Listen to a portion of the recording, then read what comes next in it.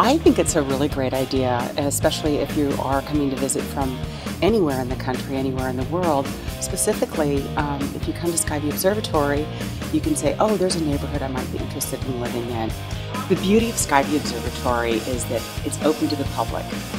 If you're a visitor or if you're somebody who's been here for a long time, I highly recommend that people come here first so that they really can take a look at their surroundings and make decisions on where they want to go for the rest of their trip. So your first stop should really be the View Observatory, and then you can see where you want to take your ferry to your next adventure.